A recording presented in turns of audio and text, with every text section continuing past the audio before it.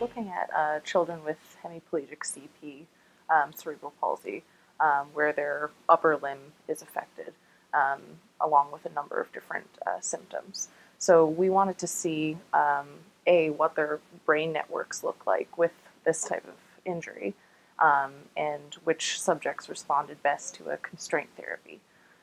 And this constraint therapy basically was isolating the weak arm and forcing them to continually practice and improve. We began looking at the resting state networks at baseline and then identifying which subjects improved the most clinically.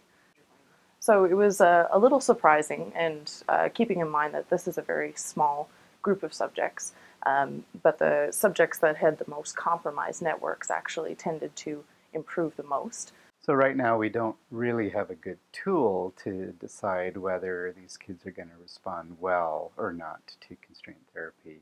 Those who do very well, and those who don't just have an extremely frustrating experience.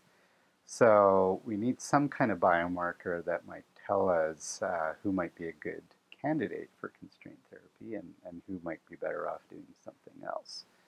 So imaging is one of those types of biomarkers that we think might be very useful.